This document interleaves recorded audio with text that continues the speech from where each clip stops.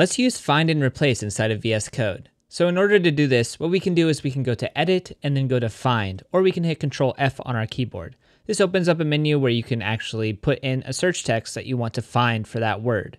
Now you also have a few options here on the right. The first one, it matches the case, so it's case sensitive. The second one matches the whole word, and a whole word means that there is either a special character or a space before and after that word, or you can use a regular expression and you can type in a regular expression string inside of here to search for. Also, it's good to know that if you have a selection and then you hit Control F, it will already pre-populate this text field. From here, we can traverse through our search using this up and down to find the next and previous match for our search.